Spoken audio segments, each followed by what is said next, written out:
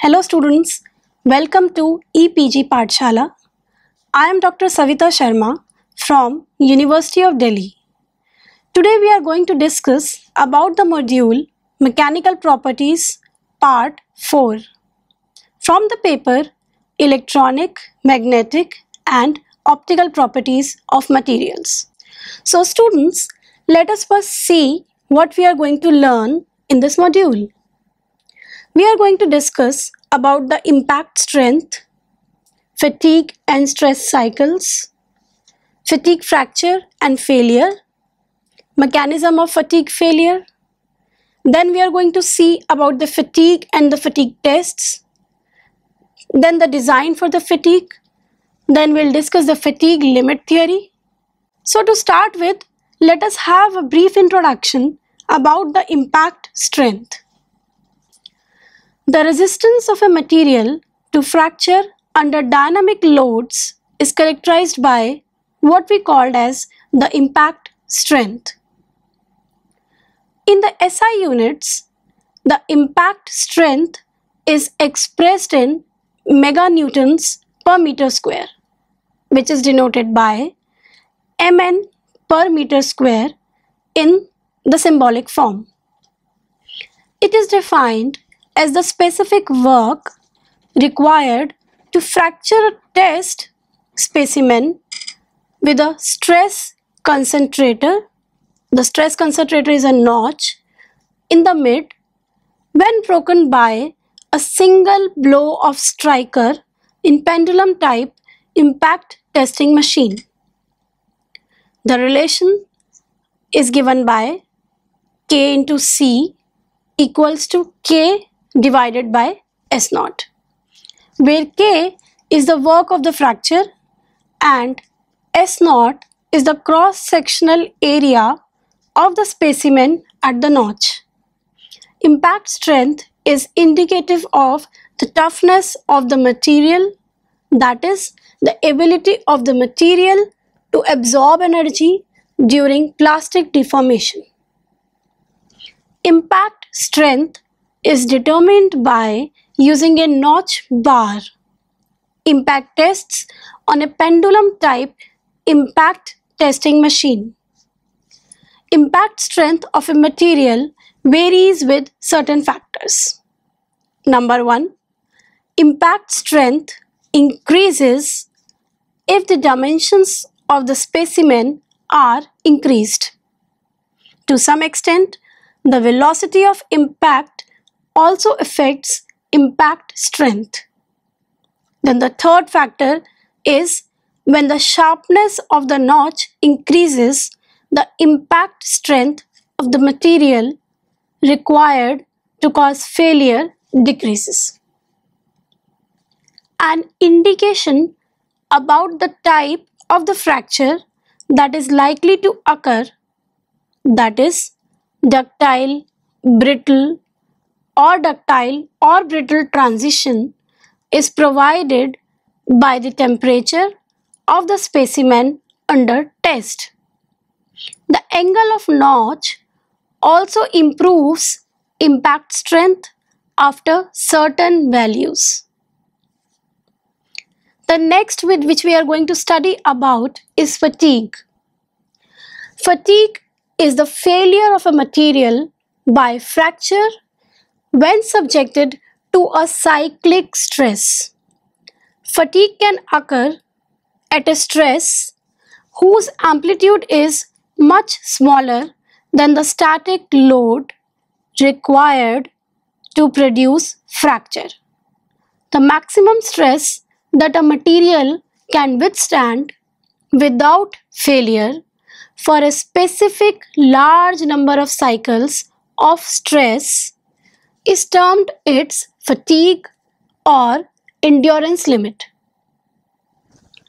Fatigue is distinguished by three main features. The three main features are: number 1, loss of strength, number 2, loss of ductility, and the last one is the increased uncertainty in strength and service life. There are many other situations where fatigue failure will be very harmful. Under following conditions, the fatigue fracture progresses rapidly. The first condition is maximum tensile stress of sufficiently high value.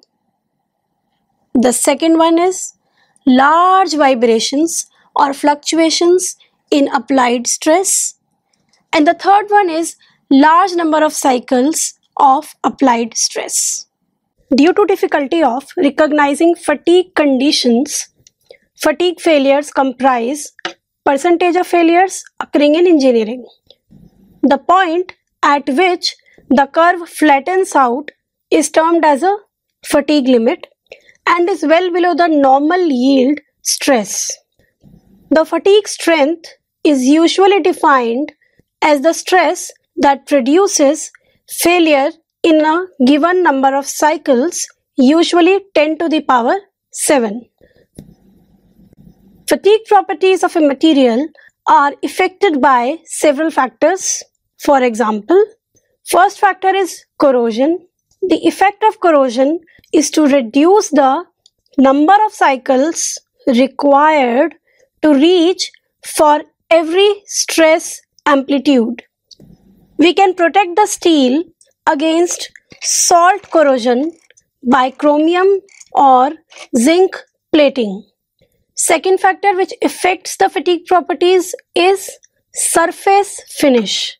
Scratches, dents, identification marks can act as stress raisers and so reduce the fatigue properties. It is reported that short peening a surface produces surface compressive residual stresses and improves the fatigue performance. The third factor is the temperature. As a consequence of oxidation or corrosion of the metal surface increasing, the increase in temperature can lead to a reduction in fatigue properties. Fourth factor is the microstructure of an alloy. Composition of an alloy and its grain size can affect its fatigue properties.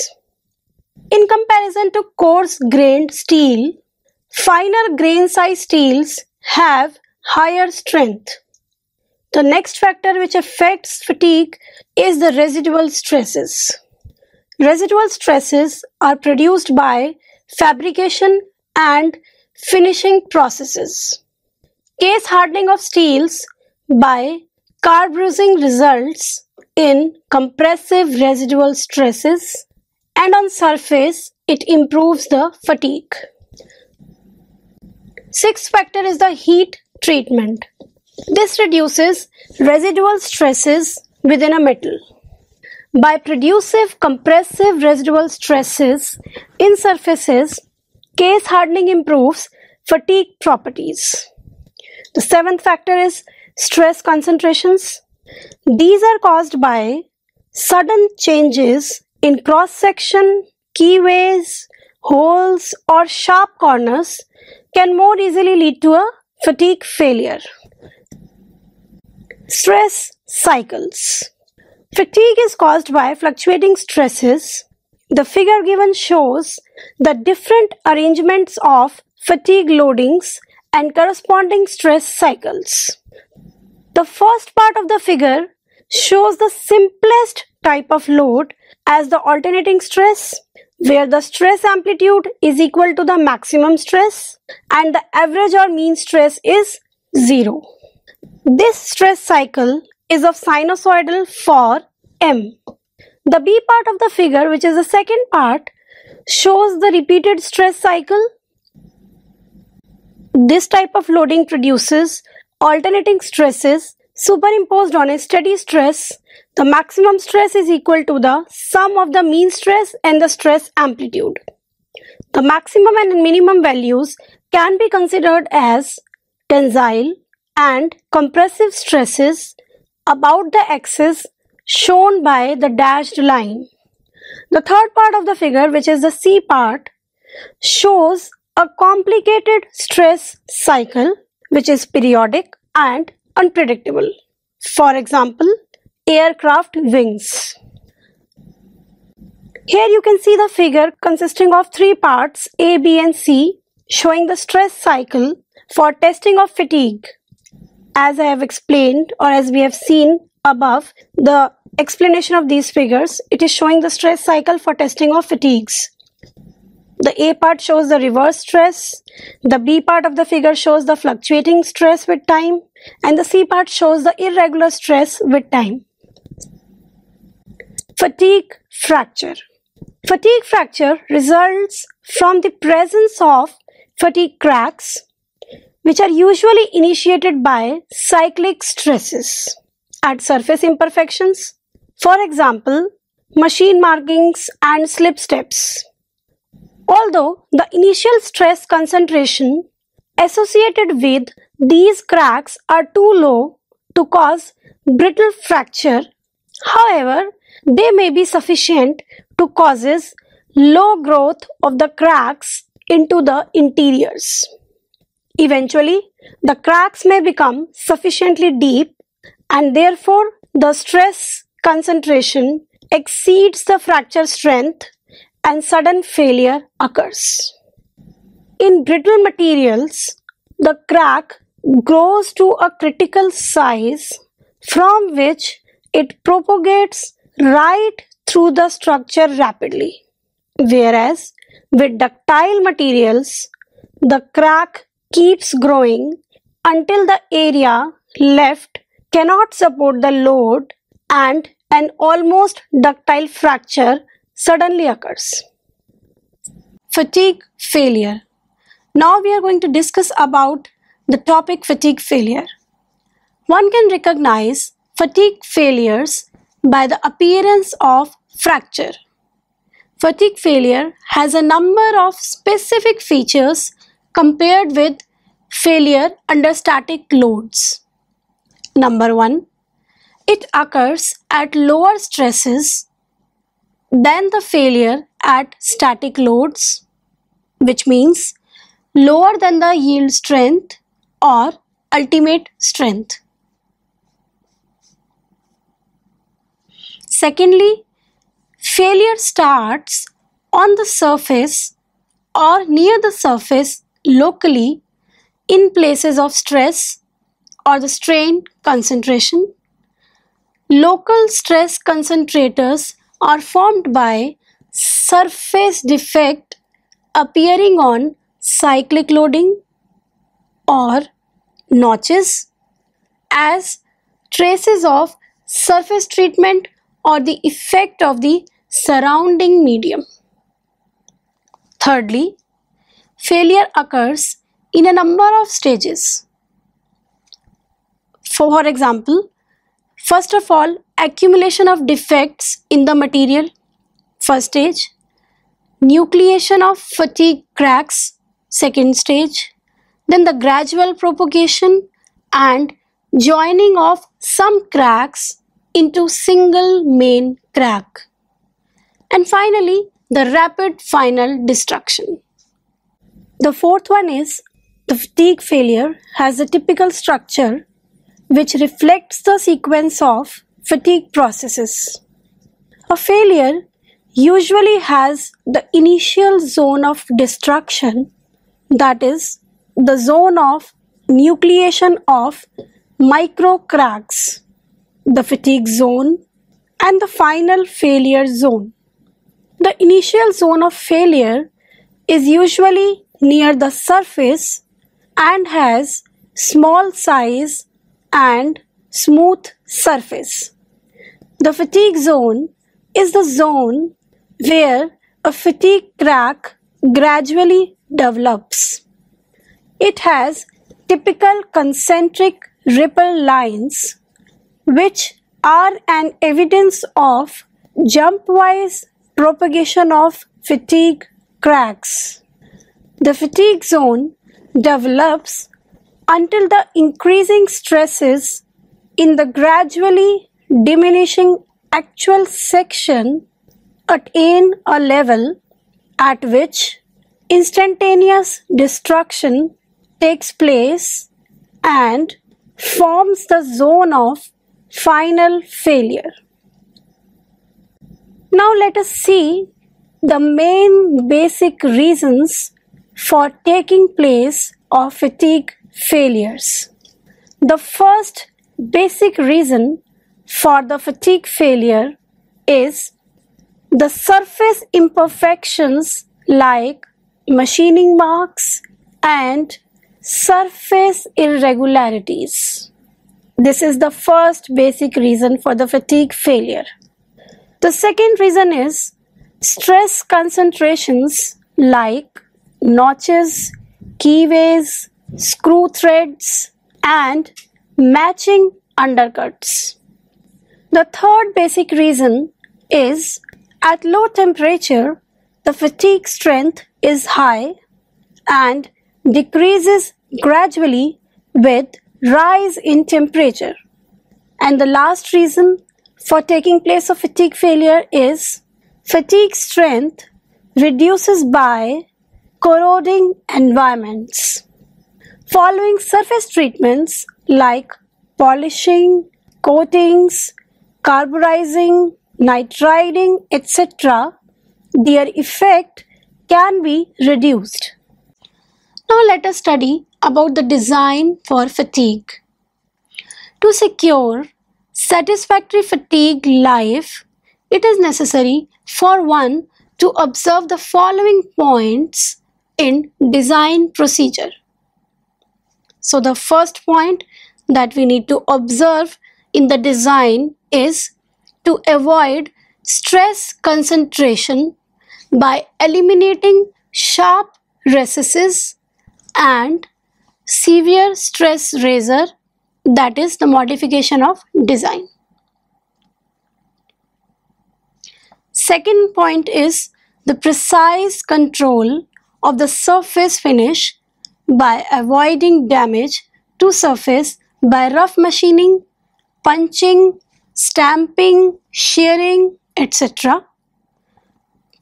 The third point is the control of corrosion and erosion or chemical attack in service, and to prevent of surface decarburization during process or heat treatment and the surface treatment of metal. The topic is theories of fatigue. There are several theories of fatigue which will concentrate only on few theories here. That is, there are many theories of fatigue, but here, due to the limitations, we will concentrate only on the few theories. The first theory is Orwan theory. Orwan theory considers the metal to contain small weak regions. Slip occurs easily along these regions. The metal also contains impurities, that is, inclusions, which acts as notches and cause stress concentration around the inclusion, obviously.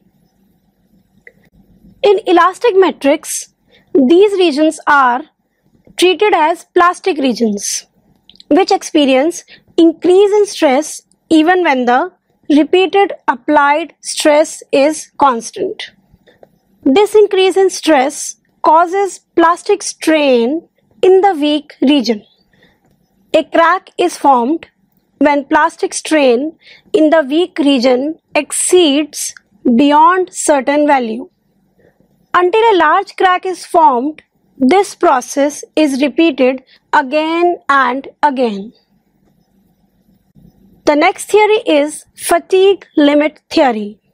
There are some metals which have a well-defined fatigue limit, while other metals do not exhibit fatigue limit. The metals which undergo strain aging have well-defined fatigue limits. The experiment is performed on a specimen in which total nitrogen and carbon content was decreased. Heat-treated steels exhibit definite fatigue limit. This reveals that localized strain aging affects the fatigue properties of the specimen to a large extent. The third theory we are going to discuss is the Woods theory. The strain direction in fatigue is reversed again and again. The slip produced by fatigue consists of slip bands, which are the slip movements of the order of 10 raised to the power minus 9 centimeter in length and 10 raised to the power minus 7 to 10 raised to the power minus 6 centimeter in height. When there is a strain in one single direction, the steps that appear are simple, which we can see in the first part of the given figure. And when the loading is cyclic, the slip bands tend to group as notches or ridges, which we can see in the second part, which is the B part of the given figure. It shows the figure which consists of two parts as we discussed earlier. The first part of the figure shows steps produced due to strain in single direction. The B part of the figure shows when strain is cyclic, notch and edges formation in early stages of fatigue. The next topic is dislocation movement theory. There is a movement of dislocation during fatigue. A localized deformation occurs in the slip bands due to this movement of dislocation. This deformation is called extrusions or rides, that is, some metal is expelled out of its surface. The extrusions are generally accompanied by intrusion, that is the inverse of extrusion, and these extrusions and intrusions are responsible for crack initiation. The next topic is corrosion fatigue. The destruction of the metal under the effect of fatigue may be the cyclic stress or load, and corrosion, that is the electrochemical attack of the medium, is called corrosion fatigue. The endurance limit of metals decreases in corrosion media. Corrosion alone produces pits on the surface of metal. These pits act as stress risers and reduce fatigue strength. The reduction in fatigue strength is much more and crack propagates at much faster rate when corrosive attack and loading occur simultaneously. Now we are going to discuss about the fatigue tests. Machines which may be used for making fatigue tests under cycles of repeated or reversed stress are usually classified according to the type of stress produced. That is, number one is machines for cycles of axial stress, which can be tension or compression. Secondly, machines for cycles of flexural, which can be the bending stress. Third one is the machines for cycles of torsional shearing stress. And the fourth one is universal machines of axial, flexural or torsional shearing stresses or their combinations. So the first test is rotating beam fatigue test. The most common test loading for fatigue testing is pure bending because it is easy to apply. A circular specimen is gripped in collets. The given figure shows the test specimen and main features of the testing machine. The test machine has high speed electrical motor with a speed of 1000 rotations per minute or 1000 RPM. Next to the motor, there is a large bearing which relieves the motor from large bending moment which is applied to the specimen. A collet is attached with the rotating lever arm which is further connected with a small bearing.